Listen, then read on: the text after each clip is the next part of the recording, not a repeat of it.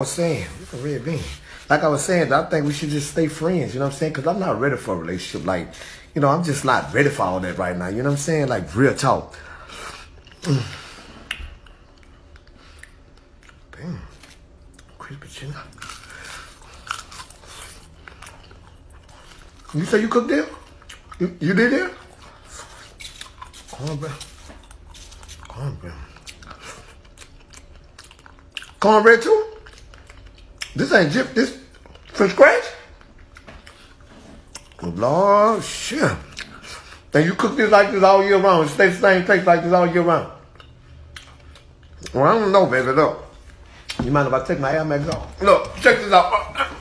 I'm going to take my Air Max off for a couple of years because I've been thinking, since I've been sitting here eating on this, that you might be right. We might do need to get in a relationship because, real talk, I've been hungry lately, and these women I've been dealing with, they, you know, this is the taste I've been looking for. So, you want to get married tomorrow? You want to get married tomorrow? Because, yeah, that look like that was finna happen.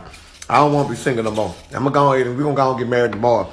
And I'm going to bring my little TV and my little VCR that I got, my 4-pair of boxes that I got at the crib with mom, and bring them on over here with you because look like this is my home. Look like I got a phone to happy home.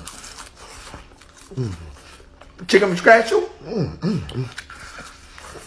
Look, go ahead and get your bridesmaid together and see where you want to have a wedding there, baby.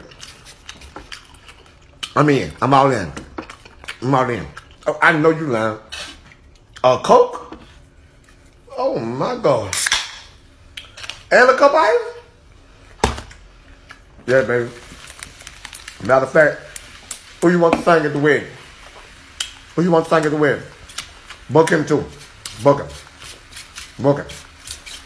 That's who you want to sing at the wedding. Book him. I'm paying for everything. I see about 20 more years of my future right here in this house. As a matter of fact, hold up. Let me get all the way comfortable. We're in a relationship now. Marriage. I swear to God.